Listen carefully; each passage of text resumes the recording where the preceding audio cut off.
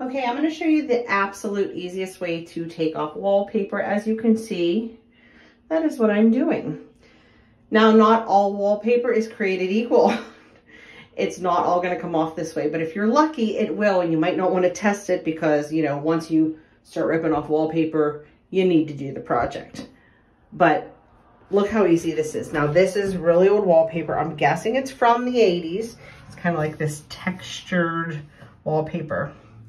But literally, you just need to get a spot. If you see a spot that is ripping or coming up, that's the best. Or get an edge. That's all you need to do is get like a little edge. Watch this.